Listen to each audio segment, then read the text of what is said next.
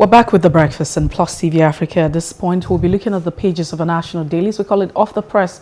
Ambrose Igboke joins us this morning. Thank you for joining us, Ambrose. Good morning. All right, good then. to be here again. Yes, good to have you. We'll start off with the Leadership newspaper, and looking at the Leadership, it talks about the 2023 elections. 2023 polls concerns as INEC tracks hundreds of PVCs to individuals. According to that report, they have been arrested and apprehended. 2 persons found with 468 voters card in Sokoto, that's Kano. So the question will be how did that happen?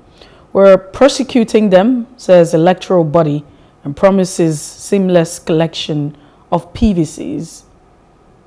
Peter Obi supports oil exploration in Northeast.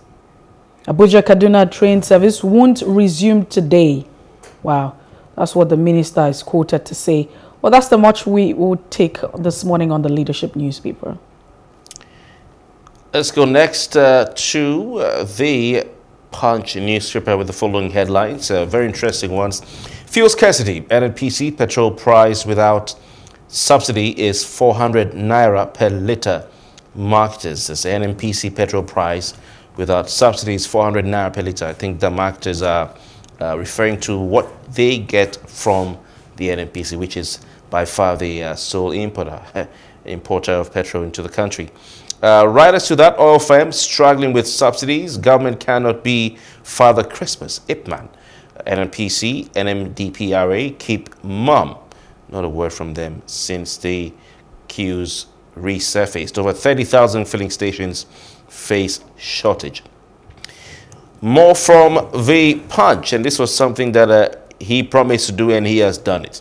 Adeleke reverses Oyetola's appointment, says action malicious. I think if you recollect, he appointed 30 permanent secretaries barely 48 hours to his departure as governor of Osun State. He's talking about Oyetola. More from the Punch. Election results, nationwide e-transmission possible, says telcos. Saudi-bound trafficker conceals cocaine in sandals and Yuletide, and CDC warns of possible COVID-19 infection rise. Some of the stories on the front page of the Punch. Well, let's quickly take a look at the Daily Trust newspaper. The Daily Trust says anti-money laundering SMEs decry registration hurdles. Account opening process frustrating, business owners are saying, and banks reject applications. SCUML procedures not cumbersome, EFCC is saying. Finance Ministry denies budget padding. Importers kick as cost of containers from China increases by 2.6 million naira. And Kaduna Abuja train, federal government shift resumptions, malls fare hike. INEC Ebonyi office raised, 340 ballot boxes, others destroyed. Change of baton, name as Adeleke takes charge of Osun. And that's it this morning on the Daily Trust newspaper. The Punch has the following headlines. A big one there, 2023, another attack on INEC. Office raises concern over polls. 2023, another attack on INEC office raises concern over polls. IG orders CPs to take action. Commission seeks probe into attacks on facilities. Quite a number of these attacks popping up in recent times. Disquiet in custom services, top officers seek tenure extension. So it's not just in the National Assembly Service Commission we're seeing these tenure extension ambitions. We have more from the Nation. Adeleke, I will strengthen security, boost workers' welfare. Tinubu, most experienced candidate, says Ayade, that's governor of Cross River State. Azura targets 3,500 megawatts power generation. Morocco's win over Belgium through Okocha, quite a very welcome second win for an African country in the Gold World Cup. Federal government bans export of raw gold. 6 plants underway in Ibadan, Kano, other cities, to see what comes out of that. And at this point, we will welcome our guests once again. Ambrose Igboke, thank you very much for your time. Let's start with that big story on the front page of The Nation, talking about the attacks on INEC offices, nationwide, with the paper saying that an attack on another INEC office yesterday has raised fresh concerns over the safe conduct of next year's general election. So what are your thoughts on this? Is something at play here, Ambrose Igboke, or you think these are just itinerant attacks? First of all, let it be clear that so many people are afraid of the giant strides made by INEC towards the 2023 election with the deployment of technologies like the beavers. Increasingly, it's becoming clear that snatching of ballot boxes during elections or after people have cast their ballot papers can no longer hold. It's almost an exercise in futility, because it's where the results will be transmitted at the polling units. So, with this electronic transmission of results, the naysayers who do not want us to have credible elections are devising new means to thwart the elections and ensure that the election is rigged even before it is held. And that is why you are seeing a lot of these attacks, because it is not everybody that wishes election to be credible, free, and fair. There are some elements in the polity that favors, the old ways of rigging, of declaring voters that are more than people in the voters register, of ballot snatching, declaring fake results, and the rest. They are increasingly getting frustrated with the fact that these negative activities may not be able to happen again. So they have resorted to burning INEC offices. What they hope to achieve is to see whether they can cause some maximum damage to INEC facilities, especially the technologies, the beavers, which they presume is housed in INEC offices.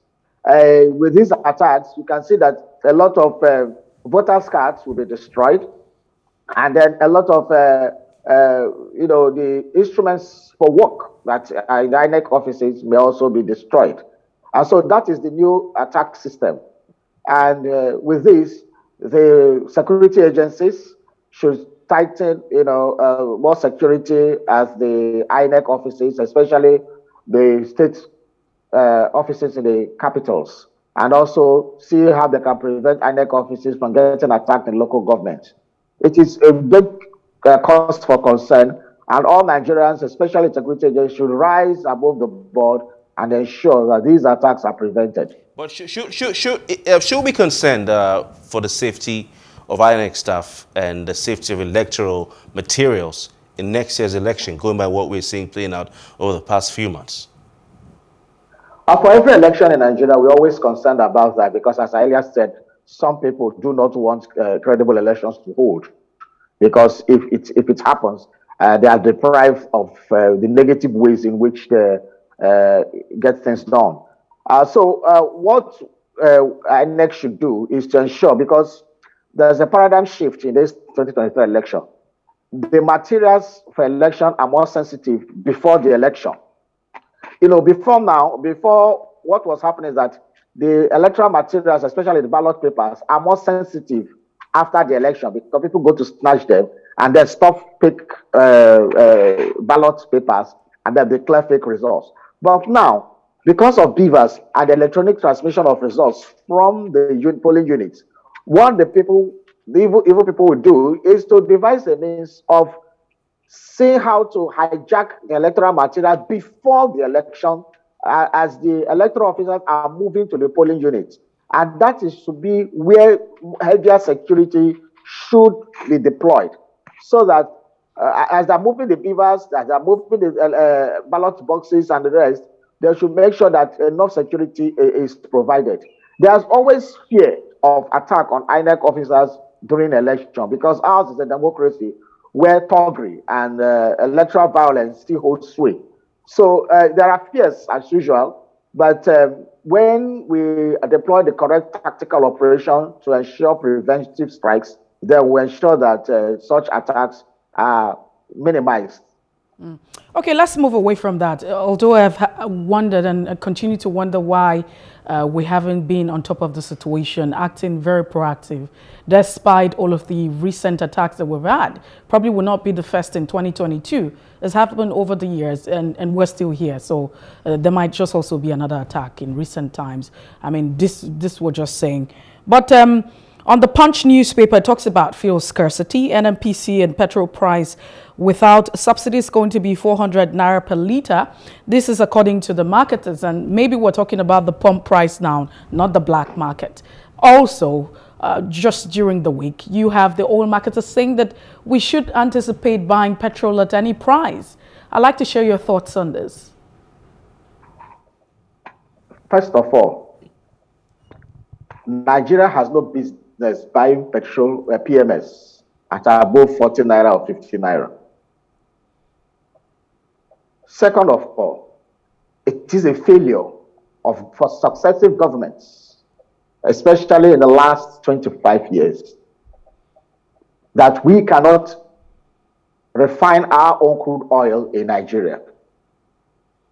When we were refining our oil in Nigeria in the 70s and 80s, even to the early 90s or mid 90s, where we were doing full refining of petroleum products in Nigeria, where we had our 3 giant refineries, Warri, Port Harcourt, Kaduna, there was nothing like subsidy on petroleum products because we were refining them here. The petrochemical industry earlier mentioned came up because of that. Ascon, that is the fertilizer company, also came up from that. Manufacturing offshoot, products from ancillary products from refining petrol provided thousands of jobs. We have no business with subsidy then because we're refining locally. I want people to understand that the subsidy in petroleum products we are talking about is a function of the government's failure to refine products locally. So what they do is they export crude oil, go to another country, shamelessly, refine products, and then bring back those products, refined products, to Nigeria and ask Nigerians or force Nigerians to buy those products at international market prices. So governments that were responsible, governments over the years felt that we have failed our people. We are supposed to refine locally, but we are not doing it. Therefore, we have to question the effect of the volatility or the differences between the international price and the local price in which our people were supposed to buy. Therefore, we need to subsidize because the disparity of international price and local price is a function of failure of government. So government knows it failed the citizens, and that is why it started subsidizing petroleum products, the price of petroleum products in Nigeria. So having said that, I reiterate, and I said it in several fora, that subsidy must remain because the citizens cannot bear the brunt of failure of government to refine petroleum products in Nigeria. Now, the problem is not subsidy because even the greatest nations of the world subsidize the citizens, subsidize healthcare, they subsidize agriculture, they subsidize a lot of things. We are quick to, compare prices of pump prices with America in other countries. We have not provided the infrastructure. Do the Americans run fuel in their generator? Do they use petroleum products? Do they have one means of transportation the way we do here? But what could be responsible for, the shortage that we're experiencing in different parts of the country at the time? The shortages are employed by marketers always. There's a system to it. The shortages are during Christmas time, during festive time. It has become a normal for us to make petroleum products scarce, and then you increase the prices. The problem with subsidy is not the subsidy itself, it is the fraud in the subsidy. Instead of government finding an excuse to remove subsidy and putting the citizens in hardship, the government should find a way to remove the fraud in the subsidy, because that is what we are having. So the answer is not to remove subsidy entirely. It is to remove the fraud in the subsidy until the government is able to have functional refineries or engender policies that ensure that we have modular refineries and investments in the refinery sector by individuals. It is the duty of government to subsidize petroleum products for its citizens, because it has failed to refine it locally. Therefore, the citizens have been, very passive about this. I remember when people were trying to remove subsidy in 2012, there was a lot of riot against the government of Jonathan, and then it was reversed. It's unfortunate that we are keeping quiet from 65 naira to 19 naira to 145 to 165. We are now buying at over 200 naira, and some people still have the temerity to tell us that it will be 400 naira. What has been the increase in the income of the average Nigerian? So, but again, the Nigerian citizen is docile. There's no outcry anywhere. So the people will do what they want to do and get away with it. That is who we are. Ambrose, let's move on quickly to another story. A very, very sad situation indeed. The next one I'd like us to talk about, take your thoughts on, is from the Punch newspaper. Yesterday, Osogbo and other parts of Osun State were agog as the new governor, Adeleke, the dancing senator, now has become the dancing governor, having been sworn in as the governor of Osun State following his victory in the elections. But he made a promise before he became governor. Just over, I think on Friday, he promised to sack all of the 30 permanent secretaries promoted by the outgoing governor, who did so, Oyetola, barely 48 hours till he left office. Well, he hasn't sacked them, but he has reversed the appointments. What are your thoughts on this, looking at what the civil service rules say? Well, first of all, he's not the dancing governor yet, because he has not danced as a governor. So we can still be calling him the dancing senator. All right. But it's only commonsensical that he should reverse such appointments, because it is evil that you are leaving office in the next 48 hours and you must promote people in the civil service. Why didn't you do that in your first year in office, or second year in office, or even third year in office? You waited 48 hours to hand over. You now want to cause crisis for the incoming governor. I mean, politicians should stop this kind of things. It's not even ethical to do such a thing, that you are handing over in the next 48 hours, you suddenly increase, promoters that mass number of people, not to even the small position, permanent secretaries. Where is the appropriation in the budget for next year?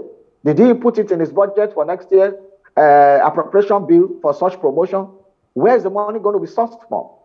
So it is good that the governor even made the announcement that those who collect that appointment will be sacked. But I think he has been advised accordingly, and it is okay by the way he has reversed it. So we look forward to a better Osun. We pray for the citizens of Osun State. We wish Governor Adeleke a successful tenure. Overall, belief is that having coming from a well-to-do family, that he should not be a grabbing person, but rather use the connection of the family, the wealth of the family, the experience in private business, and other things to better the lots of people of Osun. So we wish him well, and may Osun be better for it.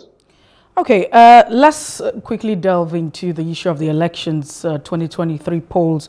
The Association of Telecommunication Companies have assured Nigerians that the deployment of biometric voter accreditation system and electronic transmission of results for the 2023 elections are possible with the quality of telecom architecture available in the country, and so the possibility of having that result being transmitted. But I'd like to ask you, with the current reality of, tele services that Nigerians are receiving, including yourself, from these telecommunication companies, do you think that that this is really possible? Nigeria is ripe for electronic transmission of results. Nigeria is ripe even for electronic voting. I don't know why they didn't include the electronic voting in the Electoral Act of 2022. But Nigeria is, ripe for it. When they say electronic voting, it doesn't mean that everybody must vote through the electronic means. Even in the United States, where they are doing electronic voting in a massive proportion, people still do physical balloting. So we would have had that mixed breed that I can sit in my house and vote, just like the way I changed my polling booth, polling unit, and transferred my my voting card from Lagos to Enugu. I did it in the comfort of my sitting room. I didn't need to go to INEC office or whatever, and it was successfully done. I transferred it from Surulere to GRA in Enugu. So that is how these voting things could be done so easily. So if such technology is available, and they are available, why have we not been able to do that? So for people who are saying that we are not ripe for mere transmission of electronic transmission of results, I think it's false. No, but Ambrose Igboke, that's not the issue right here. The issue is that you have the Association of Telecommunication Companies assuring Nigerians that with the architecture that they have on ground, that they will ensure that we have a hitch-free transmission of results and what have you. And I'm saying that if we juxtapose that with the quality of services that we're receiving from these telecommunication companies, do you think that that's even anything to go by? Should we believe what they are saying? Yes, it's something to go by. We don't even need the assurances. We know it's working. Most parts of But the Nigeria, services that you receive from this, I know that you patronize, I don't know what company that you use, but do you think that with that? We are having this interview via what? It's still not via data. We are having this conversation now, video, as if I'm in your studio, through the quality of the fidelity of transmission and communication of 4G, and we are even opting into the 5G. There are still 3G working, there are 2G in some places, and the transmission of these results are not basically serious, they are not video, they are just pictures that will not take a lot of mega space. And then there is no local government or local government headquarters or local government in Nigeria that is not connected to the national GSM architecture. Anybody saying that is not saying the truth. When you go to the villages, a lot of the villages have the POS system where they do transactions. It is powered by telecoms. When we USSD codes and all those things, even during the time of additional as agriculture minister, we remember that the farmers were given phones that they were using in the rural areas, in the thick bushes, to communicate when they need fertilizers, and fertilizers are given to them free. They were given phones. And so this technology can work, and we can only start it and then begin to improve on it. But it is mischievous to say that because of the fidelity of some glitches that are accompanied communication in Nigeria through the GSM, that we cannot transmit electronically transmit results. Well, most parts of Nigeria can. Okay, so I like the fact that you say most parts, because I have, been involved in monitoring these elections, especially in these very remote places. And one of the challenges is having, a smooth connection. Just to try to have communication is usually almost impossible because we don't have the presence. It's not everywhere. And that's the truth. What happens sometimes is that, there are interior places where the network is not in almost every part of the country. But so how do we now transmit? The local government headquarters, you see, nothing is cast on stone. If you have those places, then they'll move to the nearest, maybe local government headquarters to do the transmission. We cannot have a perfect situation, but we cannot discuss a progressive method of doing things because a few people will be affected.